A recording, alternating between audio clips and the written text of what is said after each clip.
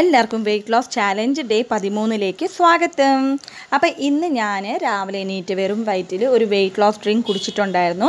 വളരെ നല്ലൊരു weight loss drink ആണ്. നമ്മുടെ വയറ്റിലുള്ള എല്ലാ ഒരു ഫാറ്റ് നന്നായിട്ട് ബേൺ ചെയ്യാൻ സഹായിക്കുന്ന ഒരു വെയിറ്റ് ലോസ് ഡ്രിങ്ക് ആണ്. നിങ്ങൾക്ക് ഇഷ്ടമുണ്ടെങ്കിൽ കമൻറ്റ് ചെയ്ത് പറഞ്ഞാൽ ഞാൻ ഇതിൻ്റെ ഒരു വീഡിയോ എടുക്കാം. ഫാറ്റി ലിവർ ഉള്ള ആൾക്കാർക്കും ഇത് വളരെ നല്ല എഫക്റ്റീവാണ്. അപ്പോൾ രാവിലെ ഞാനിവിടെ ഓട്സിൻ്റെ പുട്ടാണ് ഉണ്ടാക്കിയത്. Oats just മിക്സിയിലിട്ടൊന്ന് പൊടിച്ചെടുത്തു. പിന്നെ അതുകൊണ്ടാണ് ഞാനിപ്പോൾ പുട്ടുണ്ടാക്കിയത്. പക്ഷേ ഞാൻ കടലയോ പയറോ വെള്ളത്തിൽ ഇടാൻ മറന്നുപോയി. അപ്പോൾ ജസ്റ്റ് സിമ്പിളായിട്ടാണ് പുട്ട് കഴിച്ചത്. അപ്പോൾ നിങ്ങൾ കടലയോ അല്ലെങ്കിൽ എങ്ങനെ പുട്ട് കഴിക്കുന്ന ആ രീതിയിൽ കഴിക്കുന്നതായിരിക്കും നല്ലത്. പഞ്ചസാര ഒന്ന് അവോയ്ഡ് ചെയ്യുക.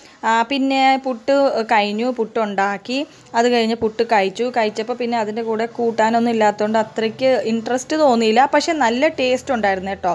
തേങ്ങയൊന്നും ഇട്ടിട്ടില്ലായിരുന്നു, പക്ഷെ നല്ല രുചി ഉണ്ടായിരുന്നു. കറിയുടെ ഒരു ആവശ്യം ഉണ്ടെന്ന് അപ്പോൾ എനിക്ക് തോന്നിയില്ല. പിന്നെ അത് കഴിഞ്ഞ് ഉച്ചയ്ക്ക് ഞാൻ ക്യുനോവ കിച്ചടിയാണ് ഉണ്ടാക്കിയത്.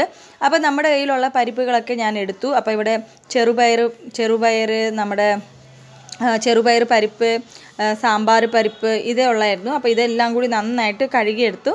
നമ്മുടെ ഇഷ്ടമുള്ള ഏത് പരിപ്പ് വേണമെങ്കിലും നമുക്ക് എടുക്കാം.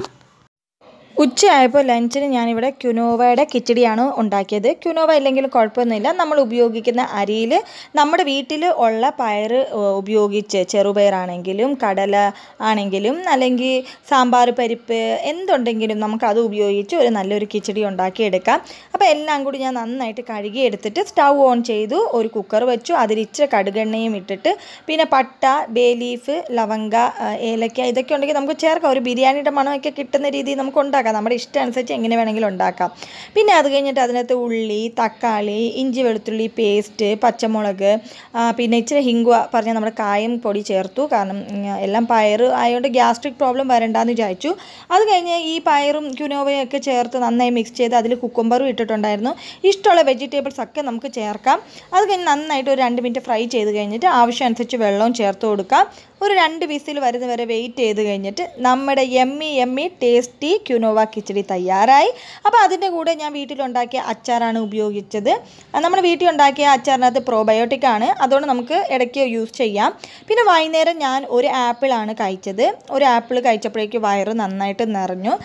പിന്നെ അത് കഴിഞ്ഞിട്ട് വരുന്നത് ഡിന്നറാണ്. ഡിന്നർ സമയത്ത് ഞാൻ കഴിച്ചത് നമ്മുടെ ഓട്സ് പാലിലിട്ട് ജസ്റ്റ് വേവിച്ചിട്ട് അതിൽ പഴവും ഡ്രൈ ഫ്രൂട്ടും ഒക്കെ ചേർത്ത് നന്നായിട്ട് മിക്സ് ചെയ്തിട്ടാണ് കഴിച്ചത്.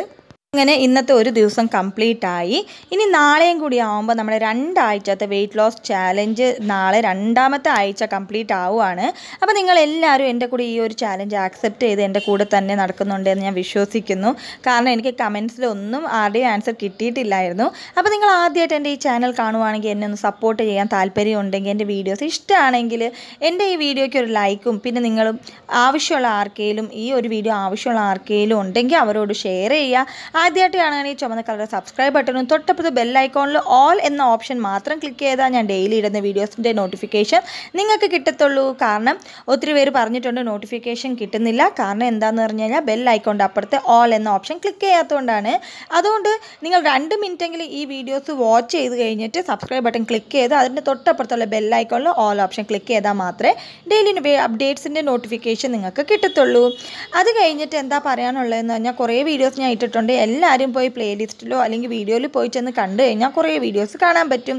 അപ്പോൾ thank you so much for watching. നാളെ വേറെ ഒരു വീഡിയോ ആയിട്ട് നമുക്ക് നാളെ കാണാം. Thank you.